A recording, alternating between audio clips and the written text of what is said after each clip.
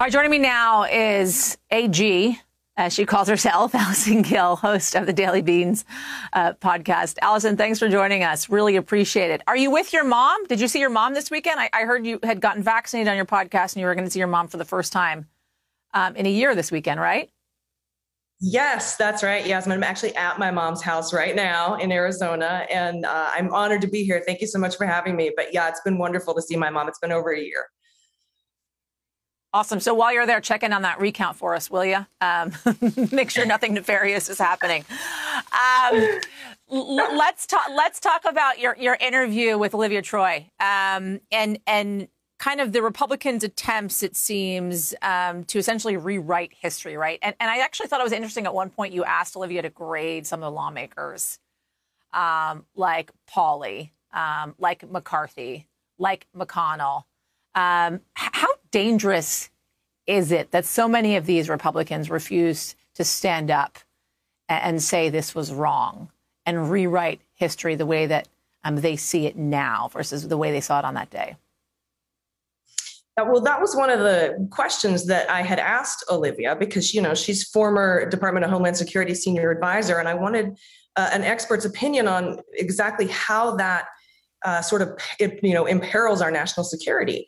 And, you know, we're going to start looking at a huge push of disinformation from our adversaries in the coming 10 to 12 months, as the FBI has put out in a warning statement, probably based in retaliation, against the sanctions that President Biden has put in against Vladimir Putin.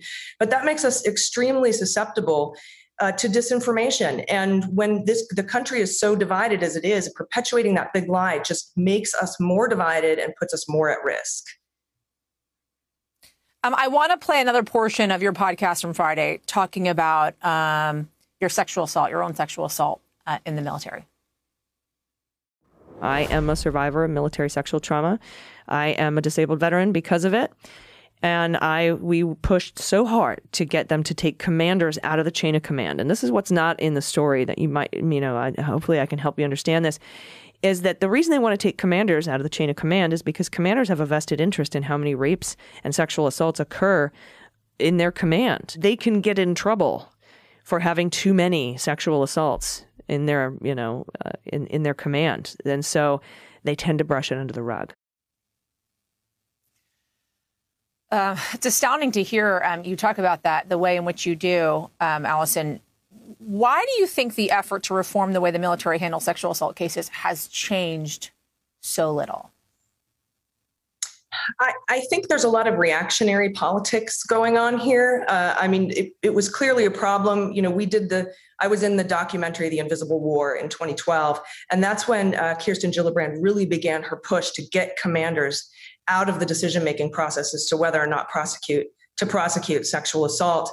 And, you know, I think it's the reason that it's just been so slow going is because a lot of politicians and commanders were pushing back. They wanted to wait and see if maybe they could, put together some programs that might deter or curb sexual assault.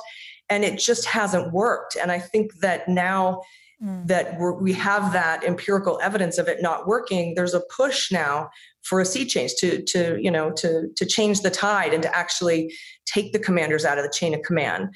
And I not the chain of command, but, whether or not to prosecute these assaults. And so I think that that's why it was quiet for so long. And now it's been, brought to the forefront again. And honestly, Joni Ernst now has joined Kirsten Gillibrand, and she's former National Guard. She was a commander and a sexual assault survivor. And her daughter has had some issues at West Point as well. And I think that is actually helping get a more bipartisan, group of people together.